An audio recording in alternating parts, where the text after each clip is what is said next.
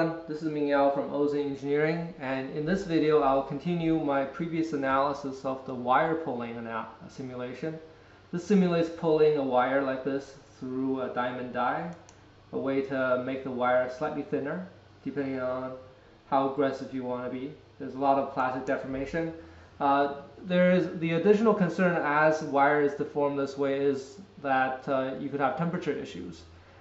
There's a lot of friction going on at the interface, and there's significant metal deformation, permanent plastic deformation, which could generate heat.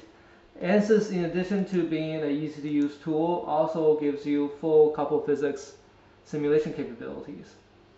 So to include the heating effects of friction as well as plastic deformation, we can use a couple field static structural simulation here, static analysis, or transient if you wish. So this will link the static simulation, use the same material, geometry, and mesh, and allow us to set up a brand new couple physics simulation. In this region, the purple areas, we're going to include both structural and thermal physics. You can see we can also include electrical as well as acoustics if we want to, but for now we'll leave it as couple physics. We'll set the settings similar to what we did previously. So I'm going to give it 100 substeps here and 1,000,000 as a maximum number of substeps. We'll make sure to turn on large deflection. And on the output side, you can see there's a lot of things we can output, including heat flux, stress, strain, back stress, as well as nonlinear data, etc. So maybe heat generation rate could be helpful too. Next, we want to select plastic heating. So this part will be heated due to plasticity, and this is a plastic work fraction, which means what's the fraction of the plastic work that will get converted into heat.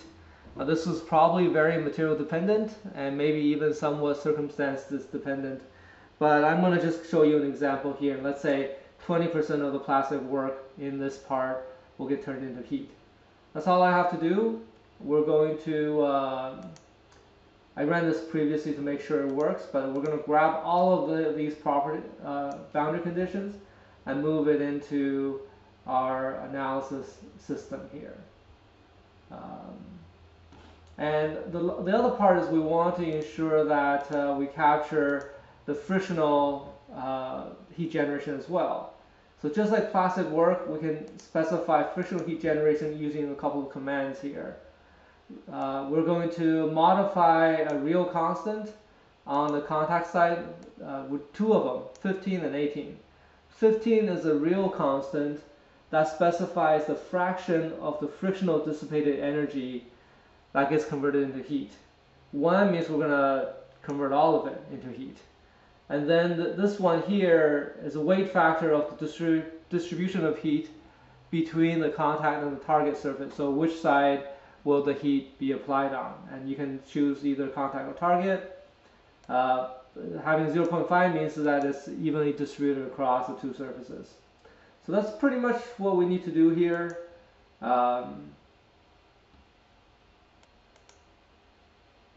We do seem to have a question mark. Let's see when I run it, what does it say here? Oh, I need thermal constraints, of course. Right now I only have force constraints, structural constraints. Because I'm adding heat now, I need to have some sort of thermal constraint. So let's select the wire as well as the outer edge of my die and say these are our thermal energy dissipation areas. And I'm going to use a value of 5 watts per meter squared degree Celsius as my convection coefficient. So these are the areas that I'm going to lose energy from. And that's all I have to do. So let's go ahead and solve our simulation.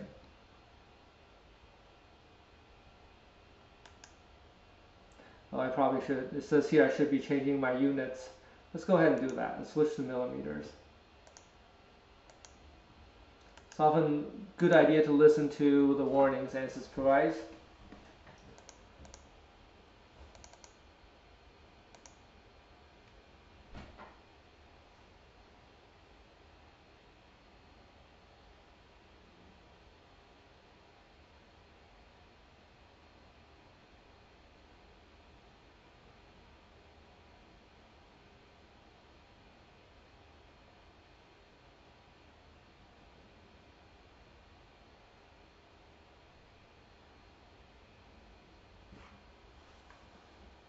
While it's running here, we can look at our temperature plot to see at each position what the temperature is. So we've heated up from 22 degrees to 36 degrees Celsius, and this is the temperature distribution inside of my wire.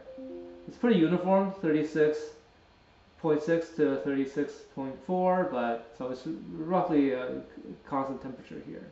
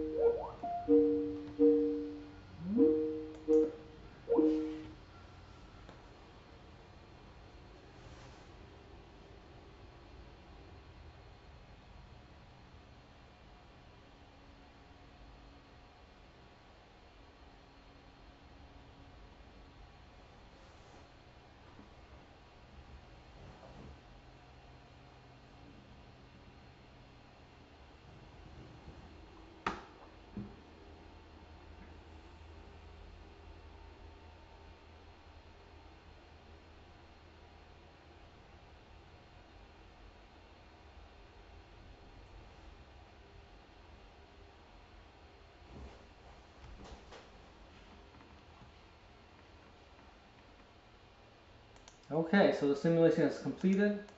We can look at, let's look at the temperature plot first. So here's the temperature rise. You can see that it goes from 22 degrees Celsius up to 58 degrees Celsius.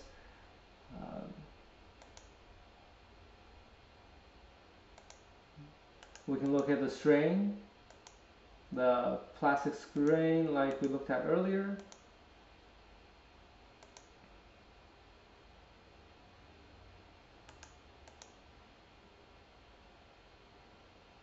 There's strain energy, which is generating heat, and then we can look at thermal flux, heat flux.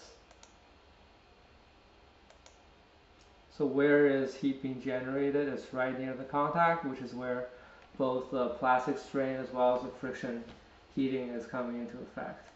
So that shows you the ability of Ansys to quickly analyze a structural simulation as we pull a wire through the die, but also expand that to a couple field analysis where we look at plastic heating as well as frictional heating to include the to attempt to predict the temperature of the system as these forming operations are carried out. Hopefully this is of interest to you. If you like this video, please like it and subscribe to our YouTube channel. If you have any questions on this topic, please reach out to us at ozinc.com. Thank you and have a great day.